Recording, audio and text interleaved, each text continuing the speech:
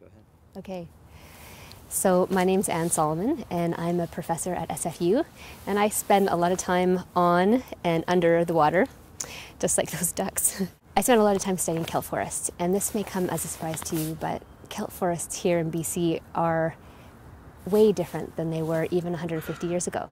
Some of these great, vast kelp forests were probably some of the earliest coastal migration routes for maritime people to the Americas.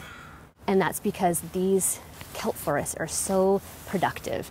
They provide the fish, the seals, the sea lions, all the shellfish that people use to sustain their travel. So underwater, you can imagine swimming about amongst these fronds of kelp.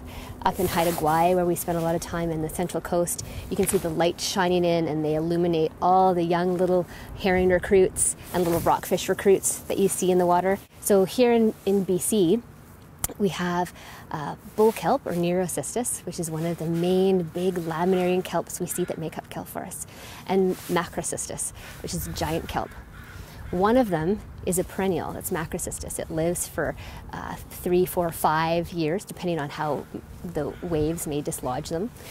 Macrocystis is an annual, it lives for about a year, and it grows like gangbusters, up, some people say up to a foot a day or more in the peak growing season.